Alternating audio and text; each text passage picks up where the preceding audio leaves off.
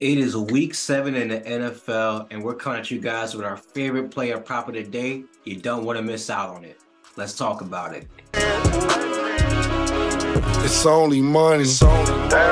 What's the word, sports fans? Welcome to the Moneyline. We talk about props, picks, and predictions that help anybody become a more profitable sports bettor. So if you're new, welcome. Make sure you tap into the Capitalist Collective Discord because we have multiple players making multiple plays on multiple sports every single day, and we're going to get right into it. I know we got some college football popping up, but we're going to dive right into our NFL plays of the day because we got a lot of them. But our favorite NFL player prop of the day will be Jalen Hurts for an anytime touchdown. The reason why we love this play is because he's averaging at least one rushing touchdown over the past 5 games. He's been able to hit this mark 4 out of the last 5 games in total. Okay, they're going against the Dolphins. They're at home.